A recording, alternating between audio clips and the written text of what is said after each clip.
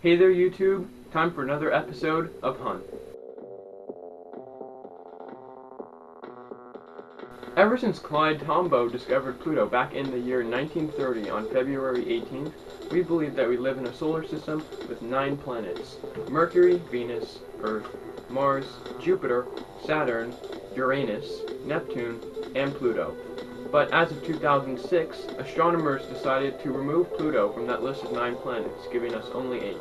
The reason they got rid of Pluto is that it did not meet the 3 criteria that they needed to have a planet. 1. It had to be round. 2. It had to orbit the Sun. And 3. It needed to clear all the rubble from its surrounding area. Ever since astronomers discovered all the dwarf planets that were orbiting around the neighborhood of Pluto, they decided that Pluto is no longer a planet since it did not clear the area around where it orbited. But now, nearly 8 years after Pluto's rejection from the solar system, it might be making a comeback. On September 18, 2014, the Harvard Department of Astrophysics decided to reopen the question of what is a planet. Harvard's department brought in 3 experts to debate the situation: Dr. Owen Gingrich, Dr. Gareth Williams, and Dr. Dimitar Salsalov. Gingrich argued that a planet is a culturally defined word that changes over time, meaning that the definition of a planet might be different today than it was 20 years ago. And Dr. Dimitar Salsalov said that a planet is the smallest spherical lump of matter that has formed around stars or stellar remnants.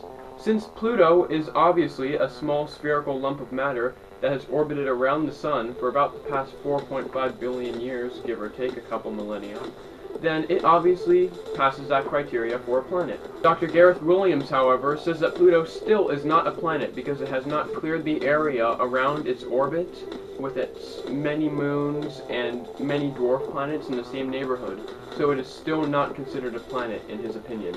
However, when they took a vote on whether or not Pluto should be a planet, Gingrich and Sasalov both voted yes, and Williams voted no, which is obviously a 2-to-1 victory for Pluto.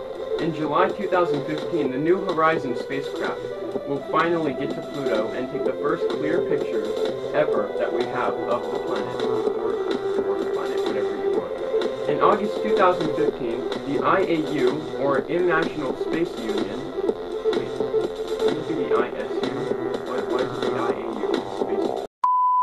they're going to be meeting in Honolulu to further discuss whether or not Pluto should be considered a planet. So stay tuned until then. We have about another 10 months of waiting before we can figure out if Pluto truly is a planet. Thanks for watching.